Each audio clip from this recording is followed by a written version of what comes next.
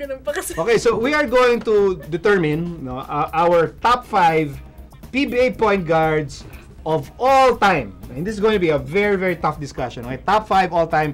And I will start with myself. Siyempre. Taas-taas pa kayo nakamay dyan, ha? Pagka all time ang usapan, kailangan may edad na. Sige na nga. Sige na. Magpugay sa mga nakakatanda. For the record, the only reason why lumalabas ako sa greatest games was that I started work really early. High school pa lang ako. Oh my God! Na-shock ako. High school pa lang ako. Working student na ako. Si Miko yung commentator. Sabi ko, really? How old are you? Nag-start ako, maaga ako nag-start sa pagtatrabaho. Okay. High school pa lang, breadwinner na ako. Maliit ka lang nag-start? Nag-start ka na maliit bata ka pa. Bata pa lang ako. Nagtatrabaho na ako. That's the only reason, okay? Now, having said that, sige, Charles ko na muna. Kasi birthday ni Charles eh. So, next week. Oh, next week. Okay. Top 5 PBA point guards of all time. Okay. Go.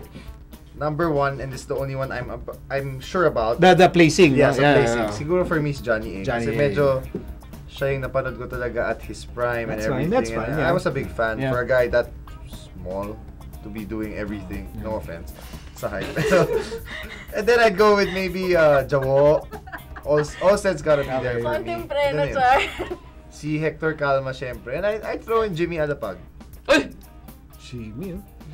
So, alam mo, grabe na siya. Sobrang... Kanina pa po nangungopia yan, Jimmy talaga ako. Hindi, Sandali. Si Coach Ronnie Hall of Fame, tapos 25 greatest. Tapos hindi niya sinama sa top 5. Jimmy's gonna be in the next 25. Anyway. That's true. It's my choice. Pero, yeah. Nagtatanong lang naman ako eh. Birthday next week. Birthday, tampo po. Tampo po. Next week. Okay, Miaka, your top 5.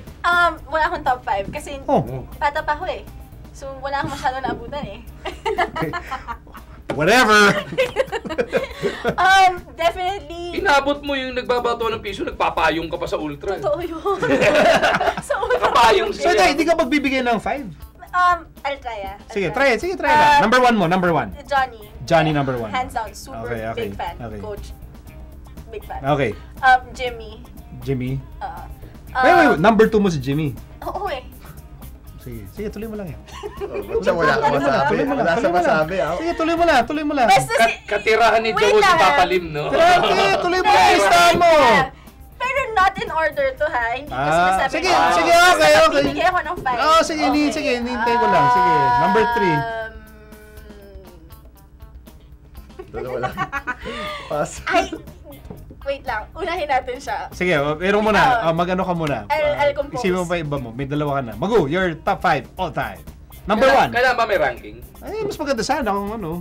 Kahit yung lang, yung top lang. Number 1 all time. Barrientos. Johnny. But knowing you, hindi kasi... Pero, but... Number 1 all time, kung... Johnny Barrientos, the way he dominated the PBA. Ibang klase. Jawo, kay Jawo kasi... Paano problema mo kay Jawo? Mga kinwento mo sa akin. Paano problema mo kay Jawo? Problema ka kay Jawo? Hindi, medyo advanced age na si nung napanood mo. Nung true. nakatutok na ako. Hindi, mas lalo started naman watching ako. 87, 88. 85 panood-nood, pero 87, 88 doon ako nakatutok. Ko lang noon. Ang sinasabi mo ba? Nung sinasabi mo si Jawo, hindi na effective nung 88? Hindi. Ano ba yung pinapanood mo? PBA ba yung pinapanood mo? Nanggigero pag hindi sinasabi, Joe. Papasok kasi ni Jawo sarili niya mga last 5 seconds, pang inbound, o kaya fourth quarter pag kailan umabot. I don't know what kind of PBA. Hindi ko na inabot yung Toyota. You're watching. Hindi ko na inabot yung Toyota. And those were the days he dominated. Senator Jaworski was MVP in 78? 78. Pare, 1-year-old pa lang ako nung 78. Ito naman. Talaga? Nagkalabasa na. Ako, di pa pinapanganak eh.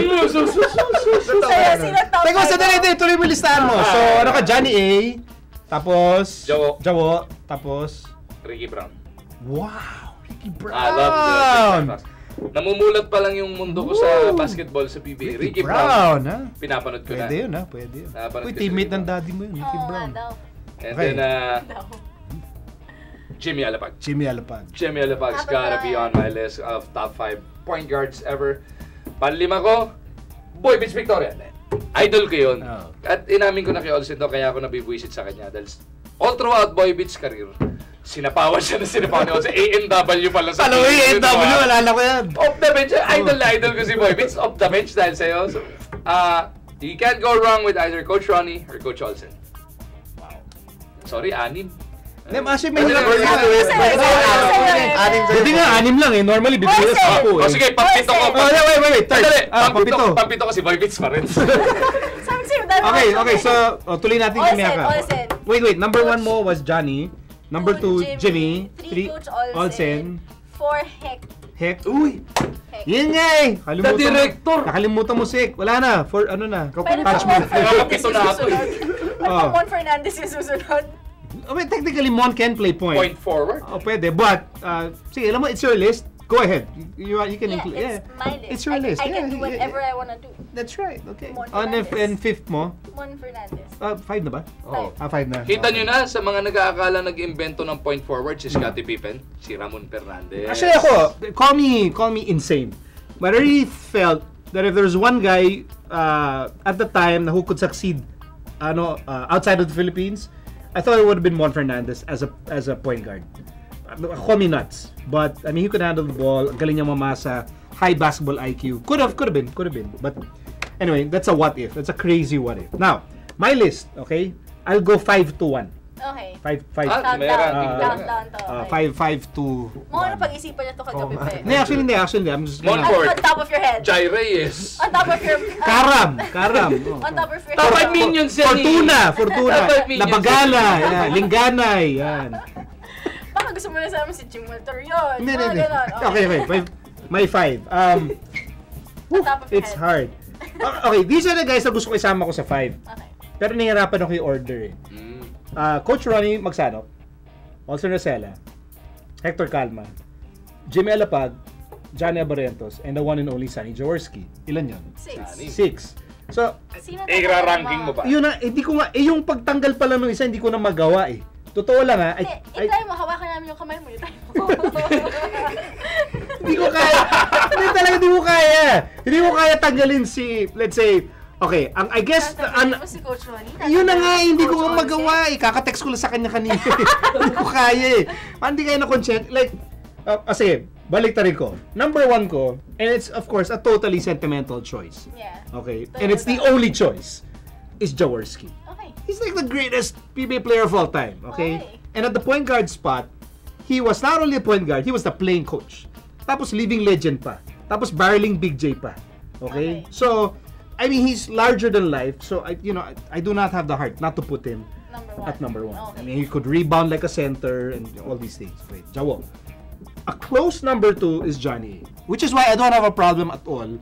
Pag may mga tao, ilalagay number 1 si Johnny A, because Johnny A, for the generation that watched him, I mean, he just blew your mind. Iba lang. Super. Siya yung tipong pag napanood siya ng mga bata. Tulad ko, nung bata ako, pinapanood ko si Johnny A. Grade 2 yata ako noon. Coach Johnny, oh. Nung baby ako, pinapanood ko siya, oh. Kinover mo si Coach Johnny. Ito naman, oh. Anyway, sabi ko kasi maga ako nag-start magtrabaho. So, siya yung kukopyahin mo sa playground. Diba? Yung ganon, yung fast break, ganon, tapos lay. Okay. So, number 2. Number 3, Bigyan nga ng tubig. my heart is telling me Hector Calma. I think because I belong to that generation. Because there was like for like 10 years, the ultimate point guard for all kids was Hector Calma. I mean, he was the guy na kung point guard ka, ang pinagpipray mo, dear God, please let me play point guard like Hector Calma. Diba? Okay. Kasi Hector the director, no flash, nice haircut, no tattoos. He was just for me, he was like the purest point guard. Yun. That's the word Purest, pure lang. prototype does not cut it. Yeah. Purest point guard I can think of. So maybe I will... Tinig na may point guard sa I dictionary agree. picture. Picture ni Hector Calma. So I'll put him at number 3. 4, ako dito nahirapan eh. Yung Magsanok, Rosella, and Alapag. Doon ako nahirapan sa tatlo. Because, well, I mean, Jimmy, when he ends his career, he's going to be a legend. Olsen is already a legend, and Coach Ronnie rin, Coach Ronnie, 25 greatest, and he's in the Hall of Fame. Sige, to be contemporary about it, maybe I'll go... Ang hirap. Ang hirap, hindi ako makapili talaga. Hindi ako makapili sa tatlo. Pero mag-lottery na lang. Padala mo nga to sa Tampopo. Hirap. Woo! Kasi idol ko si Coach Ronnie nung bata ako nung high school ako Totoo lang So medyo bias ka? Medyo sentimental. In fact, nagjabo ka na nga. Naluluhan na ata ako. Nagamit mo na yung sentimental card ng once. So dapat gamitin mo na logical objective na to. Coach Ronnie ka na ng 4. Pamili ka ngayon kay Coach Olsen, tsaka kay Jimmy. Uunahin ko si Coach Ronnie kay Coach Olsen. Sentimental value mo nga. Sa bagay, atinista kasi si Coach Olsen. Si Coach Ronnie, taga UP, kaya ayaw niya. Alam mo, parang wala si Jimmy 4. Jimmy na lang 4. Tapos pag-awayan mo yung dalawa sa baba. Sa bagay, si Jimmy nag-MVP. Sige. Oh my gosh. Sige, Jimmy 4. Parang ayaw pa Olsen 5. Ako, Coach Ronnie, tinanggal ka, Coach Ronnie! Parang hirap hindi ko kaya Tinanggal ka Tabla! Kailan ba kayo magkasama ulit ni Coach Ron? Coach Ronnie, kaya ka tinanggal kasi taga-UP ka raw. Hindi! Bakit ba? Of course not. It's hard. Hindi talaga hanggang hindi pa rin makadecide. Wala man another episode, baka nakadecide ako.